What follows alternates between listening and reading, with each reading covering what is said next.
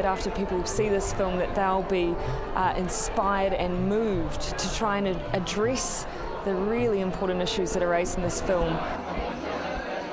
I think the film is shocking in many ways because it shows how recent these atrocities are. I really agree with the Brits who are now really wanting to add casteism into their Human Rights Act. I think after seeing this film, I see a real need in New Zealand for a law change.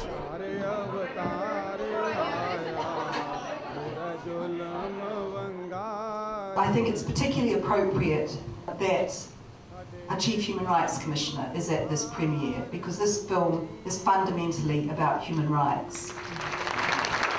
Constitutions and laws are important, but they're never enough.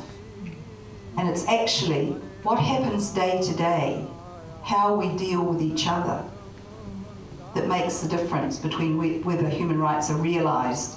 The caste system is something that you still learn about, but it feels so distant and unreal. And I think your film adds a layer of reality that we need in New Zealand. They definitely take in the suitcase their caste system. Starting in the late 1800s, untouchables migrated from India to the West.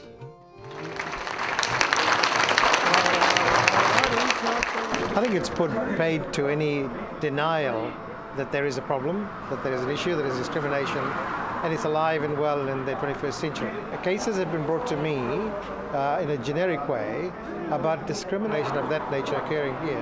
One of the biggest messages within this film is that we need to raise awareness of issues of discrimination, whether they be more apparent or more subtle. People in the West assume that the caste system is decreasing or diminishing in its impact on people's lives, but actually it's quite to the contrary.